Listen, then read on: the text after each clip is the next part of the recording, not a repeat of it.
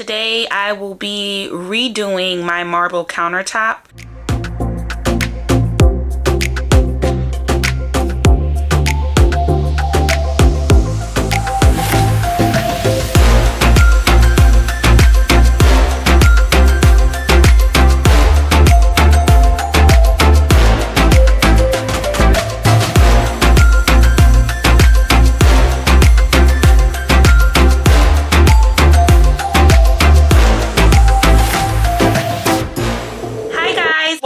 To Do It Yourself Sis. I'm Nyamah, and for today's video I will be redoing the faux marble countertop that I did with the Restolium Appliance Paint. So the reason why I ended up having to do a redo is because, number one, that was my first time doing the marbling technique, and even though we definitely got great feedback on that, I just wasn't satisfied with how it turned out. I knew that from my experience doing it the first time, I just kind of knew what I needed going into it again. So for this time around, I decided to make the veining a bit smaller because the kitchen space is a very small space, and the first veining technique seemed a bit big for the countertop, and you'll see what I'm talking about. I just wanted to make it a bit smaller and a little bit more free, if you will, with this technique. So stay tuned for the video, guys.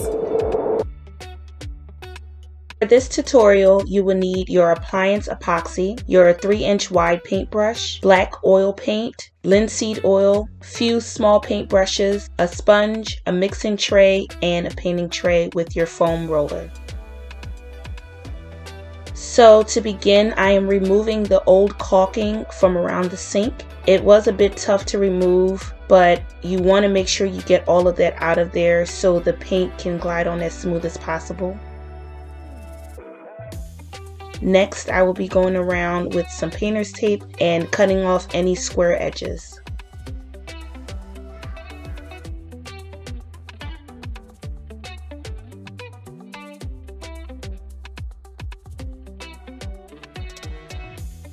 This part I am going over the old faux marble with some of the epoxy paint in my foam roller. I'm doing a couple of very thin layers because I do want the previous gray from the old veining to kind of show through to give me some dimension.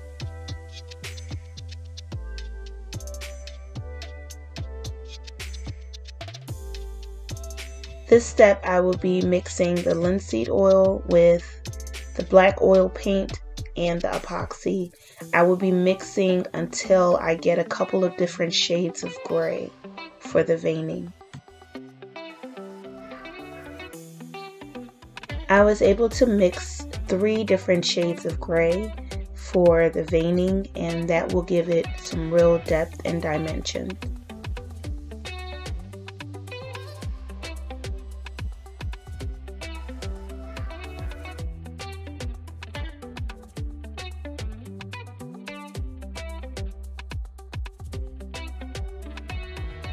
For this next step, you will need your small paintbrushes.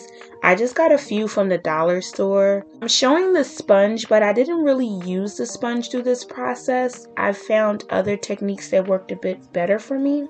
Definitely you want to use paintbrushes that you don't mind losing, because once the epoxy gets on it, it will be of no use to you after that. So here I am just kind of doing a rough outline of the old veining and just using my brush to make little trace strokes. I'm still trying to figure out exactly how I want the veining to go and the flow of it. One thing I did learn from doing it before is that I want it to flow as naturally as possible. So I'm just kind of plotting out my lines, and using my 3-inch brush, I am doing a patting and pull motion. So even though I am doing a dab, I am also dragging the brush downward as well.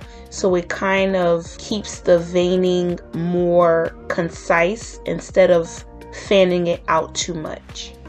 As you can see here, I faded the lines down quite a bit.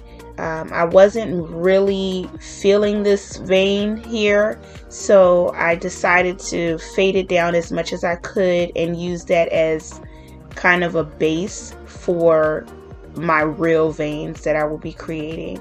So it kind of fades in quite a bit with that same pat and pull motion. For those of you who will be starting on a fresh white surface instead of how I had my previous layers under here, you would definitely do this first step to create your base layer and then take it from there. Right here is where you can see that I got a little bit looser with my technique. I have decided to hold the paintbrush between my pointer and my thumb finger and kind of roll it around and swivel my wrist a bit. And I'm liking the motion and the natural flow that it's giving to the veining here. And I'm still just trying to figure things out. So as I go along, I'm still doing that patting and pull motion just to see how things look. This is still an experiment, you guys, so it does take a bit of layering. I found that the layering was very helpful for me, and it created a more natural look at the end. So you see my veins are starting to kind of look like something. On the spots that I think are a little bit dark, I'm putting some white there, and it's very important to have your 3-inch brush or whatever size bigger brush you want to use to have that with the epoxy, the white epoxy on there at all times. Just kind of a little dry brush. That way when you're mixing, it kind of fades as you're doing that pat pull method.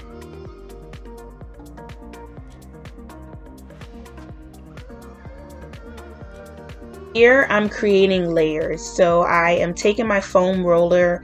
I put very little epoxy on the roller, and I am going back over the veining that I just did just to fade it out a bit.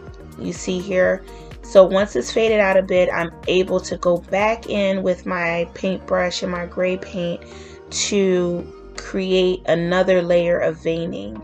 And with that same forefinger and thumb, just twisting and rolling and kind of rolling my wrist around just to make it very fluid. I don't have any mappings as to how I'm going to be doing this veining. I just know that I wanted it to look natural as possible.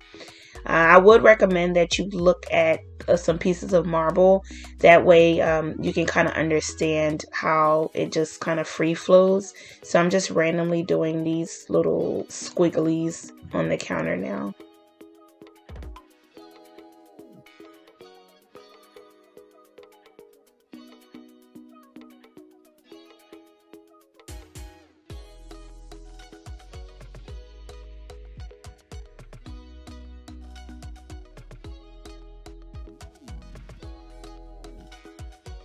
So every line that I'm putting down, I'm patting it out and fading it very, very lightly. So here you see the new veining, and here we have the old veining. Notice the difference, how big this old veining was as compared to how tiny the new veining is. So we're going to go ahead and do the other side.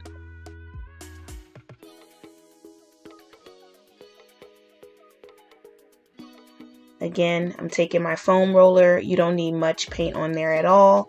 You want to go in. Now, if you are starting from a fresh countertop, this is your plain white surface right here. And we will be building the layers up again.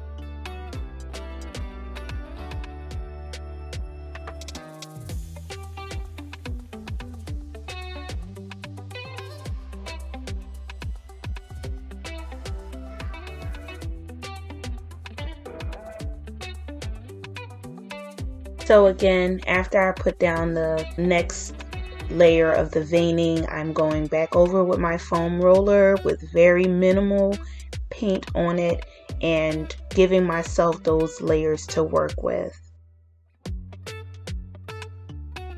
And I'm just freestyling, you guys. There's no there's no method to my madness. I just knew that I wanted the veining to be small, and that was it. And I just went with it.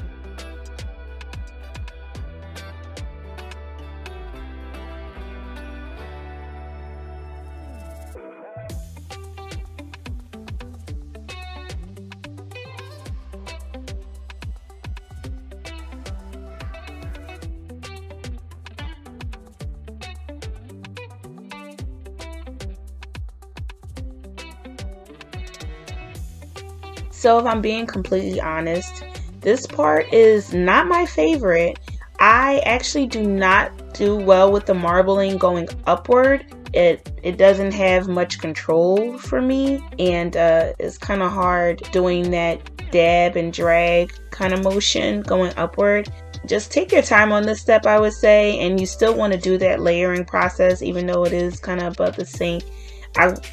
You know, a part of me just wanted to leave it like how it was, but because I wanted to be consistent with the layering that I was doing on the bottom of the countertop, I just went ahead and, you know, kind of kept it uniformed. But that part was not my favorite part to do at all.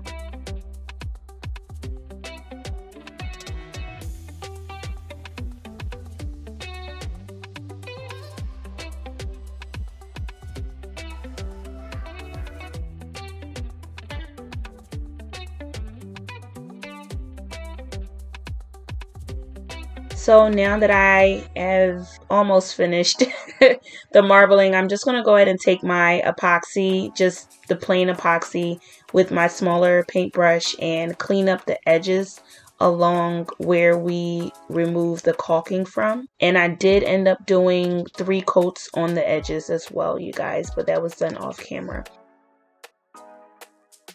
So right now I'm going ahead and re-caulking around the sink. I love to caulk because it definitely gives everything a nice clean finish. And I am going to be going in with my caulking tool.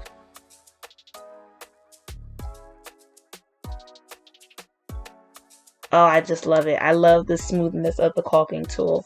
And again, we are going to link that in the description below. But, you know, use the caulking tool and just kind of clean up those edges and make sure everything looks really nice and neat.